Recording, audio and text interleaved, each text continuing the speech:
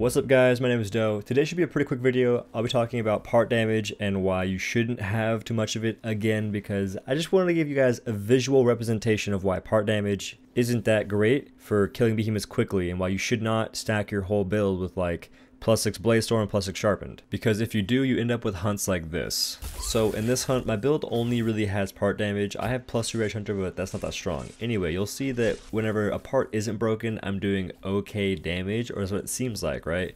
But when I break the parts, that's when my damage kind of falls all the way off. It just turns into complete garbage. It's not worth anything, right?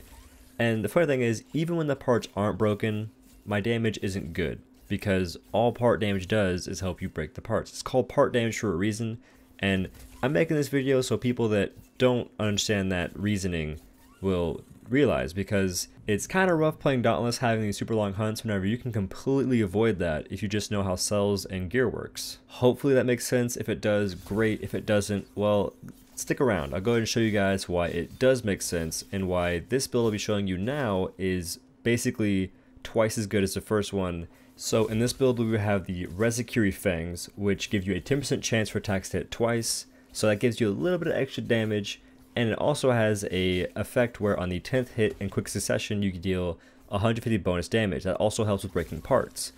Now for the gear itself, we have the Koshai helmet and Koshai gloves. The reason I have these two pieces is for the Predator on the pieces themselves and the cell slots.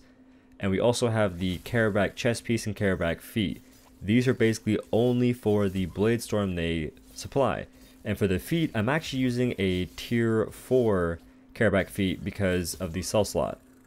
Now for the perks of the build, we have +6 Blade Storm, Overpower, and Predator, and we also have +6 Weighted Strikes. Now you need Weighted Strikes to interrupt behemoths with chain blades, or else you'll be fighting Bloodfire for a very long time.